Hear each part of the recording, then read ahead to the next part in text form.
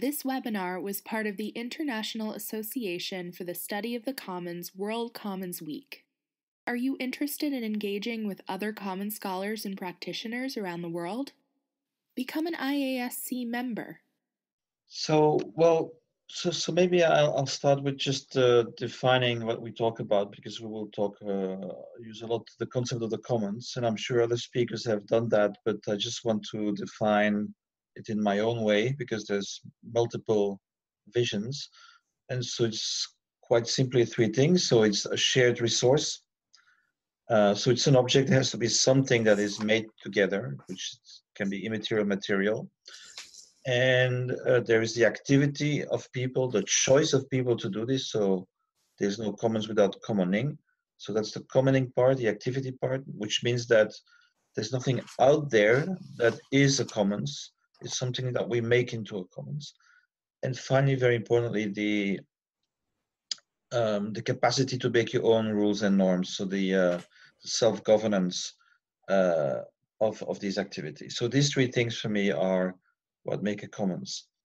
And historically, we've had first kind of a generalization and dominance of natural resource commons, which have been discussed by Ostrom.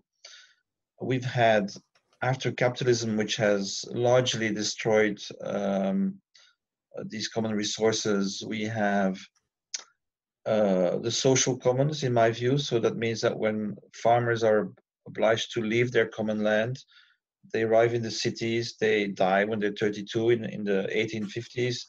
They build social commons. So I consider, mutualities, fraternal societies, all these things that the labor movement built to mutualize life risk as a kind of a commons. Finally, knowledge commons, everything we've known since the emergence of the internet. So the capacity of people to permissionlessly create these vast knowledge resources that they share with each other, like Wikipedia, Linux, but also designs nowadays, Arduino.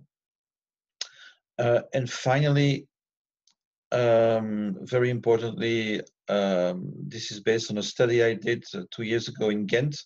So the emergence of urban commons on quite a significant scale. So we have seen a tenfold increase of these urban commons in, let's say, I'll use the example of Ghent from 2006, 50 to 500 in 2016. So most provisioning systems, mobility, habitat, food, today are also available in common-centric forms. Most of these urban commons are redistribution projects. So you're not making the cars, but you create a non-profit to use the cars in a different way. There's two exceptions. There's food, so like a community-supported agriculture system. Even if the land can be the property of the individual farmer, the ecosystem is a commons. It's co-managed, co-governed by the stakeholders. There's no war between producers and consumers. And therefore, you actually have a next step there. They're already productive commons. And similarly with when you do renewable energy. So that's kind of the picture today. And the first question I want to address here is, okay, all this emerges within a dominant capitalist system. A lot of people want to do commoning and are starting again to do a lot of commoning, but how do you make a living in a system which is not common-centric and which has historically been against the commons?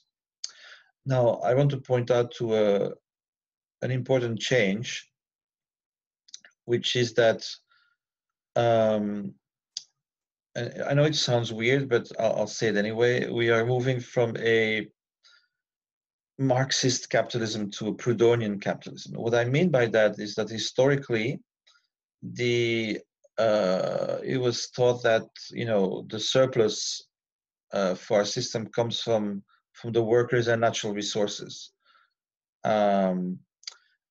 And in the 19th century, Proudhon was arguing that no, actually the surplus comes from putting people together. So human cooperation creates the surplus. You have 100 craft workers. If you put them together in a factory, they will be more productive. And so this shift is today, if you look at the new companies like Google and Facebook for immaterial production, they don't really produce, we are producing the documents that Google helps us find. We are communicating on Facebook, and then Facebook commercializes our attention. Uber and Airbnb, they don't make cars nor buildings and apartments, but they let us exchange in a peer-to-peer way, and they capture value. So why is this important? Because there's a shift from a capital labor contradiction, which still exists, it's still out there, it's very much dominant, but there's also a shift to something else, which is the extractive relationship between commons and market forms, particularly capitalist market forms.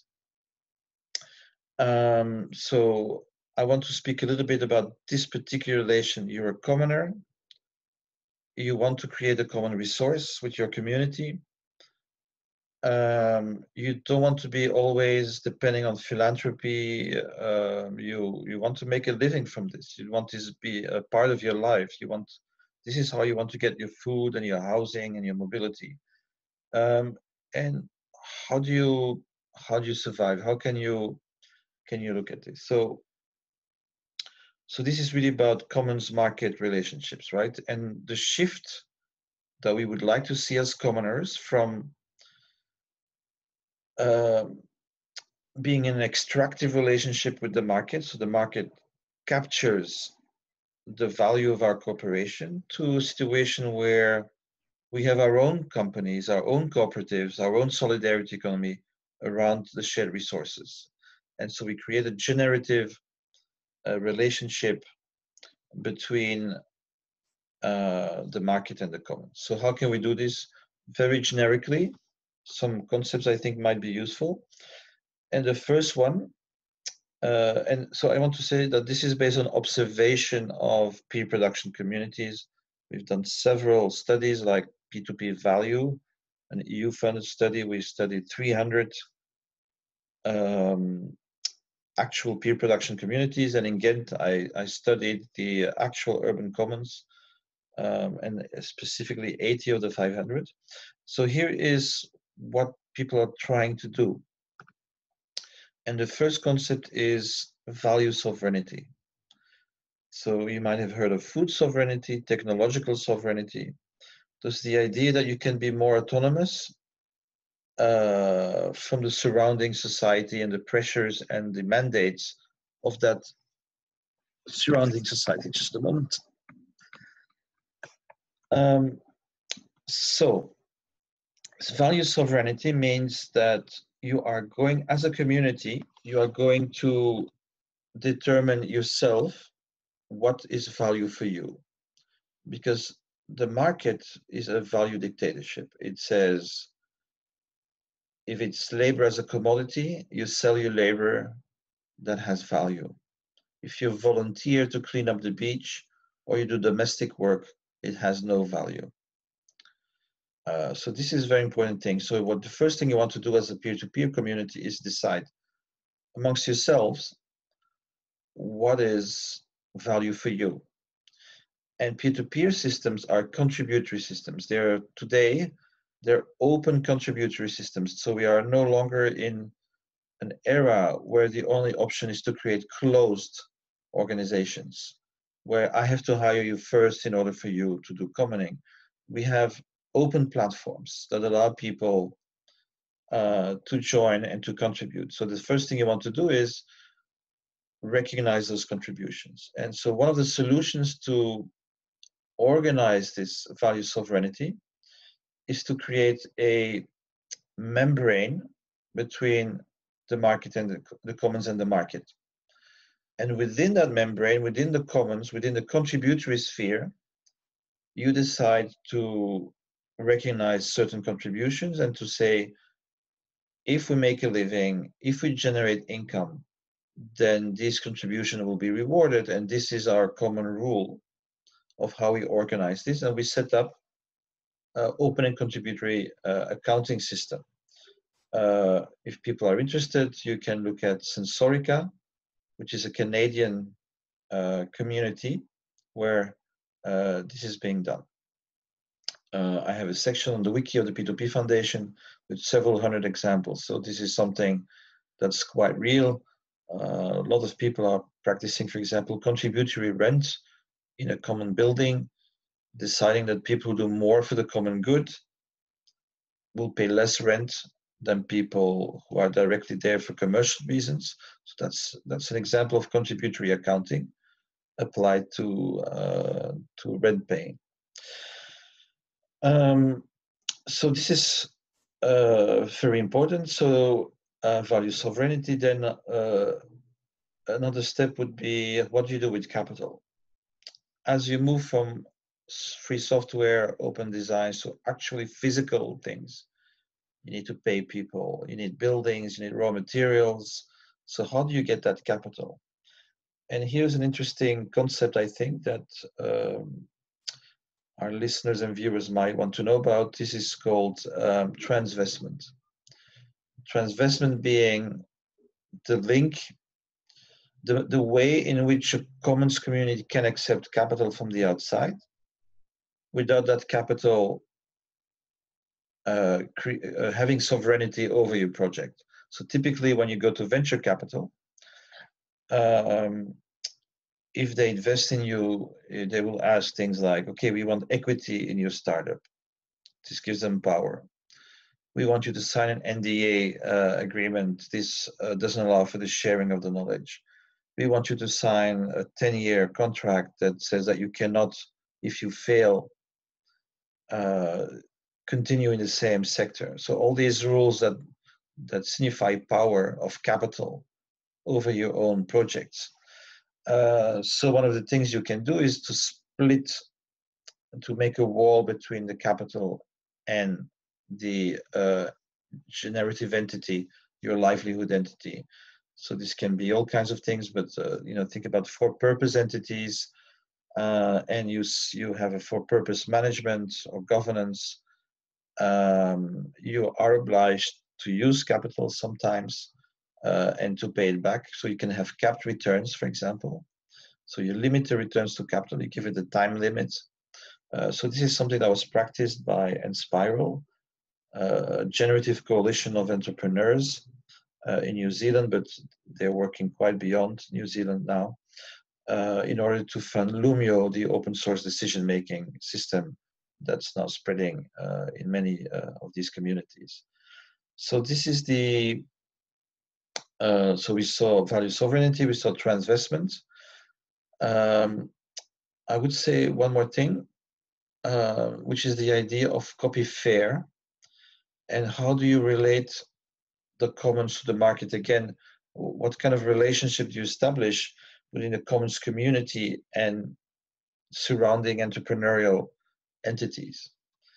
By the way, I use the word entrepreneurial, which I think fits better, because entrepreneurial, the etymology is taking in between. Entrepreneurial would mean giving in between. I mean generative livelihood organizations which strengthen the commons and the commoners instead of extracting too much value from it. Yes, so the copy fair principle is the following. We have copy left, which says everybody can use this resource, but if you change something to it, like in free software, all your improvements have to be put back in a common pool. But notice the everybody. Everybody means a big multinational can do this. This is seen less as a problem in free software because the capital requirements are very low. But once you have to invest in machines, in raw materials, certain actors like in the solidarity economy, the social economy, the cooperative economy are very wary of having big multinationals, taking these designs and then using them with all their capital to compete on the market. And so you have all these commoners co-designing, but then it's captured by large companies. And so instead of copyright, which says it's from us only, copy fair says, yes, you can share, meaning you can share the knowledge, but if you want to commercialize, you have to exhibit a reciprocal relationship with the commons and the shared resource. Can be done in many different ways. One would be, for example, a membership fee in a coalition which maintains an infrastructure. And so I want to conclude, because I kind of forgot to say that in the beginning, that the common structure that we see in the commons economy of today, this is true for both knowledge commons, like free software economies, open source economies, and it's also true for urban commons that we studied, and it's likely to be true for the productive commons that are emerging, which is that you actually have three players today. So it's a triarchal system. It's not a binary system, market and state. It's a triarchal system, commons, market, and state. So you have at the core of value creation a contributive community that has its own rules, its own governance.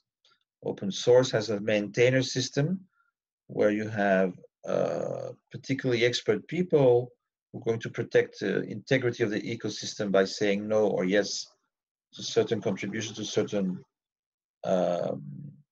software patches, for example. So they're not a command hierarchy, they're a control hierarchy. They protect the ecosystem. And you see that in many, many different projects. The majority that I've seen practice this, because you need to protect quality in an open contributory system. Then you have the entrepreneurial coalition. That's the second factor. And then you have 4 benefit associations. And this would be that the commoners and the entrepreneurs get together to create a NGO, a foundation, an association that will maintain the infrastructure of cooperation over time. Think about the Linux Foundation, think about Drupal Association, these kinds of organizations. And maybe you can see that from this kind of observation of these germ forms, of these seed forms that are developing a post-capitalist relation between the commons and the market, and are creating governance institutions, that this starts also, and at least that's what I do, it could be seen as the form of a new society. From a society that has market-state binary, in which the market doesn't recognize externalities, positive and negative social environment externalities. It doesn't pay its own costs. And it doesn't pay for free labor and contributions.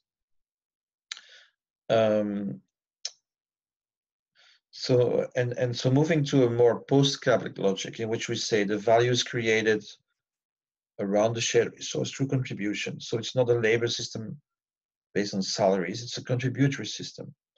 We have added value created for the market in the entrepreneurial coalition, the entrepreneurial coalition around the commons. So that's the market system.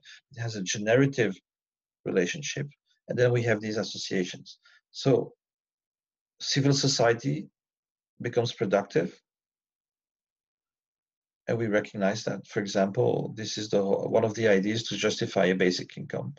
But whether it's possible or not, the idea is that citizens contribute to the common good, to shared resources, and we could have a global contributory accounting system, which is something that is now attempted by the common good economy movement in Europe, where they have this common good balance with 17 indicators describing various aspects of engagement with the common good and production for the common good. Then we have the sphere of the state, and the state becomes a partner state, a facilitating state, an enabling state, a state that ensures contributory equality between all citizens. So civil society, productive, the ethical economy, generative, and then the state enabling, facilitating.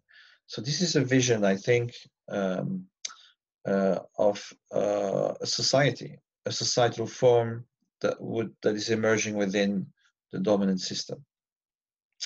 And this brings me to the second topic. So we looked at commons market relationships. So to briefly explain how we could look at public commons relationships, common state, common city relationships. And this is based on the work I've done in Ghent. So we mapped the commons in the city, the urban commons. We talked to 80 different founders of these projects. And we asked them, how do you see this? What do you expect from the city? And we produced a report, the Commons Transition Plan for the city of Ghent. So what we should look at is not public-private partnerships here in this context, but public commons partnerships, public commons cooperation. Eventually, we could also look at the idea of the commonification of public services. So can we see, let's take in the UK, Corbyn wants to nationalize rail because 80% of English people and British people want this. Privatization was pretty much a disaster. So if do you want just a state bureaucracy do it? No, you could say, let's make this into a multi-governance, poly-governed common good entity where users, workers, and the government that finances the system all have a say. And so in this sense, you make a public services into a commons-oriented, common-centric public service, right? Commonification of public services. So this is a general kind of view you could have if you look at the public commons relationship. Here's what we propose to the people of Ghent based on their own input and based on looking at what happened in other countries like Italy. So the first concept would be a commons accord. A commons accord is based on a regulation which allows citizens to say, we want to care for this resource. This should be a shared resource.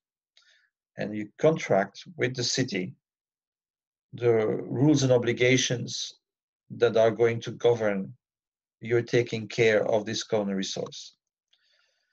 So the pioneering example of this, and they should have chosen a shorter name, is the Bologna regulation for the care and regeneration of the urban commons, which is now practiced in more than 140 Italian cities, and is also used in a different way in the Netherlands. It's called the right to challenge there.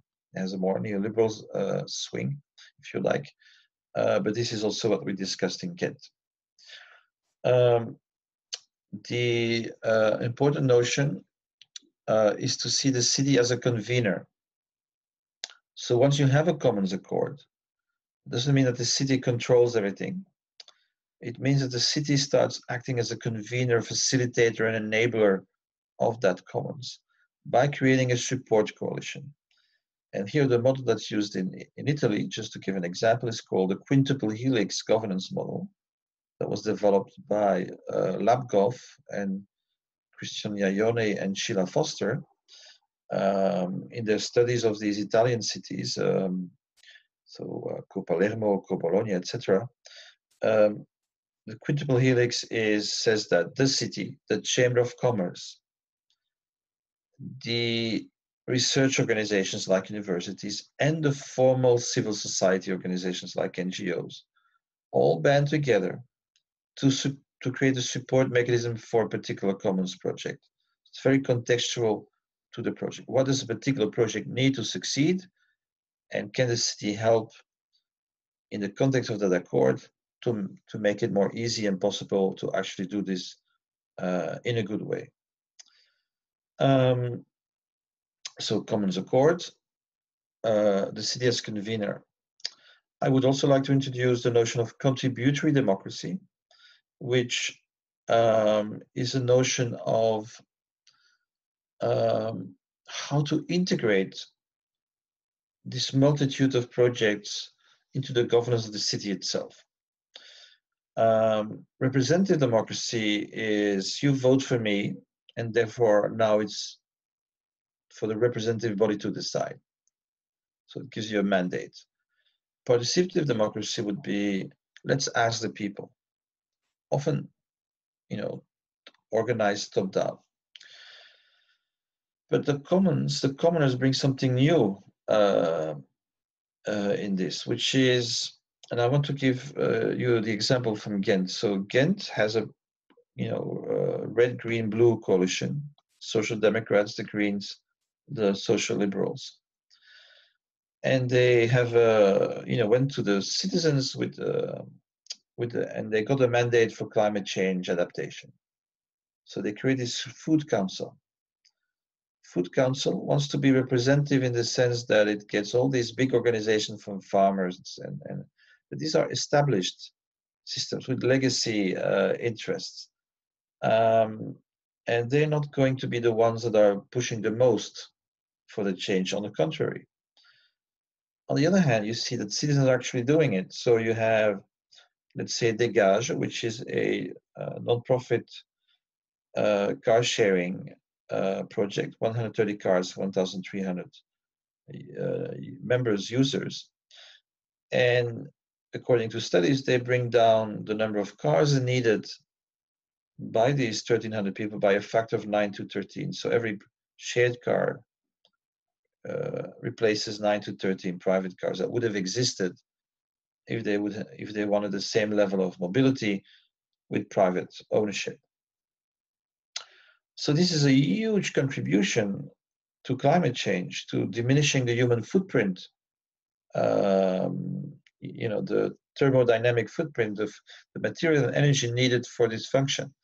And this is what these urban communes are doing. They're massively bringing down the level of material resources needed, while at the same time keeping a very high level of service, right? Because this is basically what our world is facing. We're facing climate change, resource crunches, all these dangers are coming to us. Well, we can't just go back and escape because we have nuclear energy, and we have to keep a complex society just to maintain these things from harming the planet. So we're kind of stuck in this idea that we need to maintain as much as we can a complex society. And this is what the Commons offers today in an urban and later in a bigger translocal, transnational setting. It dramatically brings down the human footprint. And so this gives a logic of contribution that should be recognized by the institutions of the city. So that's what they did in Ghent. They have a working group for the food transitioners that's actually integrated in the Food Council because they carry out the mandate that the people gave to the ruling coalition. So I think this is an interesting concept that allows the city to cooperate institutionally with the Commons group that are, carrying out these things. So I have 5 minutes left, if I'm correct. Hi, yeah, I was just about to give you a 5-minute reminder. So if you don't mind making any concluding statements. Yes, so what I want to do here is kind of give you a taste of what I'm working on with the P2P Foundation. So we have 10 people in our research lab nowadays. And this summer, I worked with a colleague on, what kind of global infrastructure would we need to make this shift? So this is moving actually from the urban to the translocal, transnational. And note, I'm not saying international. So I'm not talking about collaboration between states, nation states. I'm talking about collaboration globally, cosmolocally, in which knowledge is shared globally, which means collective infrastructures for everyone. So think about this.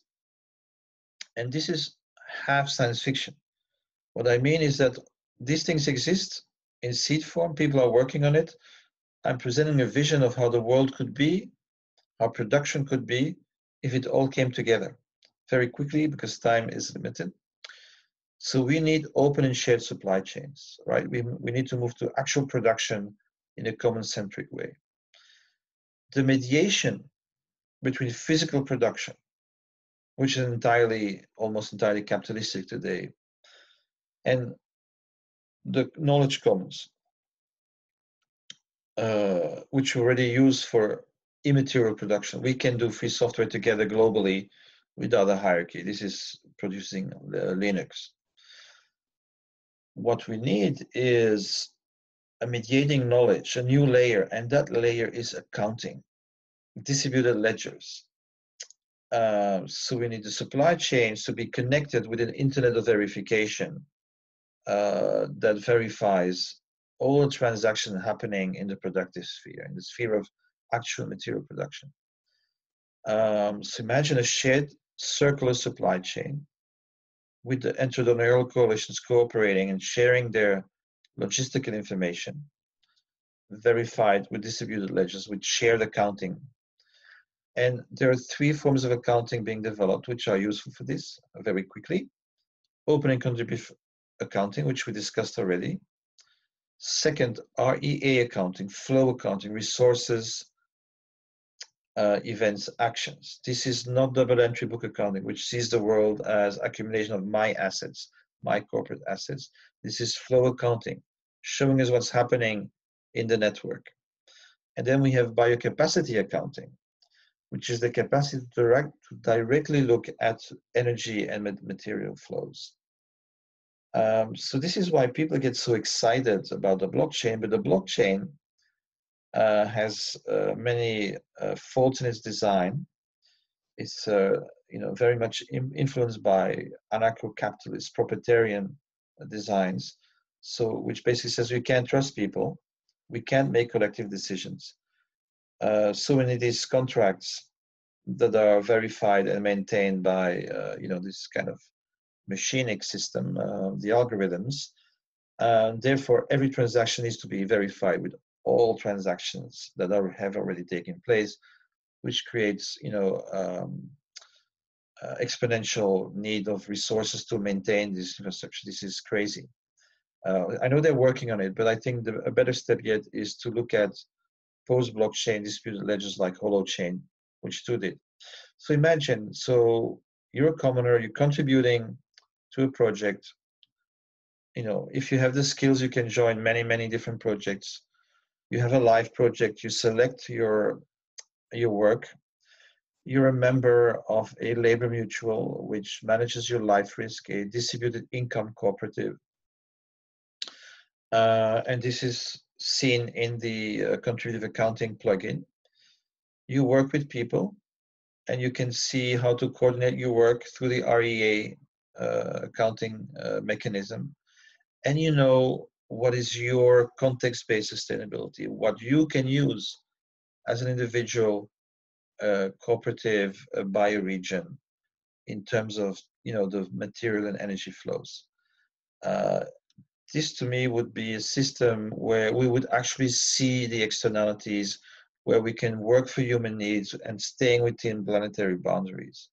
There's so much more to say. I wanted to talk about regenerative circle of finance. I don't have the time, but that might be for another occasion. Right. So how we can actually structurally fund regenerative work instead of extractive work. Right. Thank you so much, Michael. What I'm going to do now is I'm going to open the panel up for any questions that the attendees might have. Yes. I need to take a sip of water. Of course. My computer is going to move because I'm using my laptop. Just a moment. I should have done this before, but forgot. I think it's fine. If no one has a question, I have a few questions for you, but I'll give it another 30 seconds.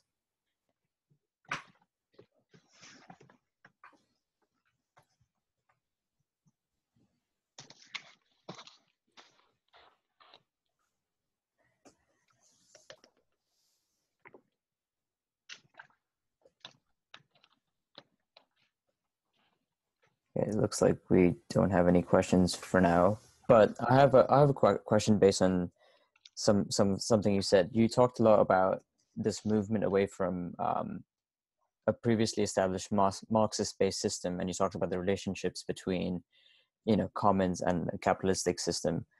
So my question is, is the environment that you live in conducive to this sort of autonomous lifestyle? Like, does living in an urbanized area, urbanized environment promote a healthier commons approach, or like an overall like a better standard of living? Well, I think it could be the opposite, actually. And I just want to say, when I say, Marxist, I was being ironic in the sense that, surplus value comes from exploitation, right? It Right. comes from extracting value from workers and natural resources, as opposed to this other vision, which is the surplus value comes from us cooperating, right? And so you have these companies now that don't produce anymore. They let us work for them. They don't pay us a salary, Right. and they extract value from us. That was the point I was trying to make. But I would say that there is kind of a reverse relationship between the commons and the capital system, and even more in general. There's this study called HANDY, Human and Nature Dynamics, which looks at societies according to a predator-prey model. And if the ruling class, as it were, extracts too much, it's going to harm. So the tigers are going to harm the gazelle population, which is going to collapse, and then the tigers collapse with it. And so every civilization has collapsed because it's competing with neighbors. In order to win the competition, they have always, otherwise they would still exist, overused their resource base. And what you see historically is the commons always come back at these moments where there's structural crisis of civilizations, where they've been overshooting, and they're starting to disintegrate and lose now, and then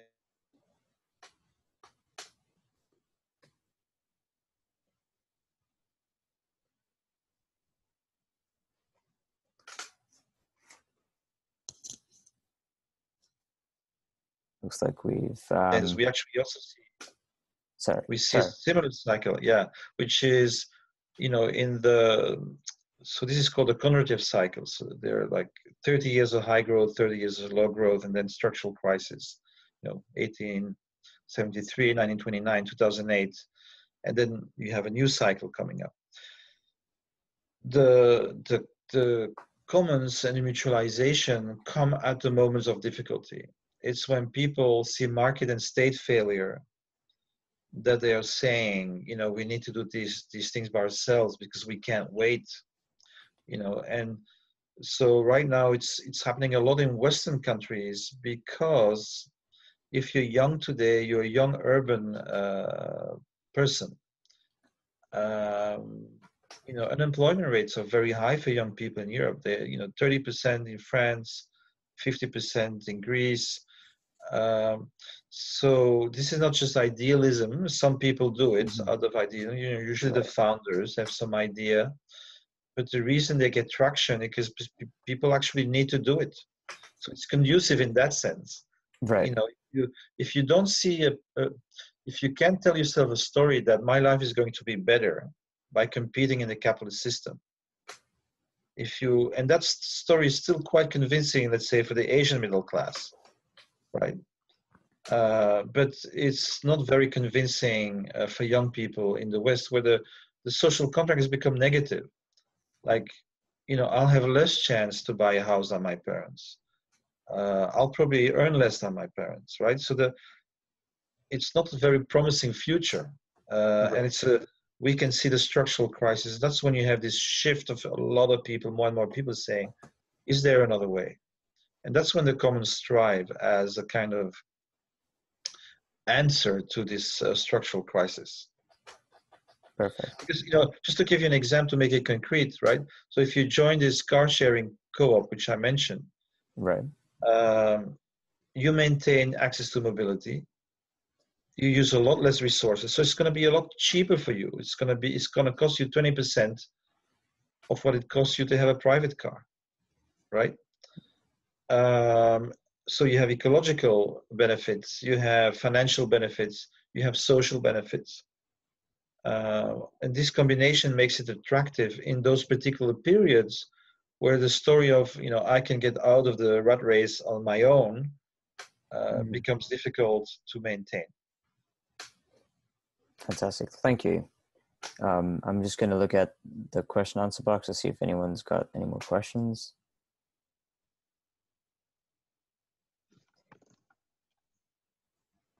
So it doesn't seem that way. So I think with this, I'd like to conclude the seminar, this session. Again, on behalf of the IASC and all the World Commons Week organizers, I'd like to thank all the attendees and of course Michael Bauwens for preparing and giving this fantastic webinar talk. In closing, we'd like to remind all the attendees of 2 IASC events that are upcoming in the near future. These are also advertised on the World Commons Week website.